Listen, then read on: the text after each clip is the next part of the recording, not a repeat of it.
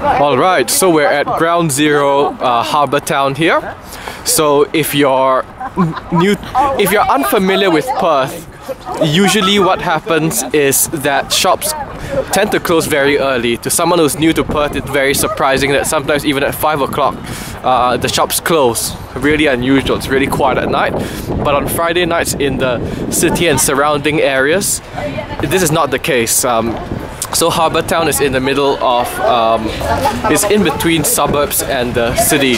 So on Thursday nights, suburban shopping areas have late night shopping, which means that they only close at 9 PM instead of 5 PM.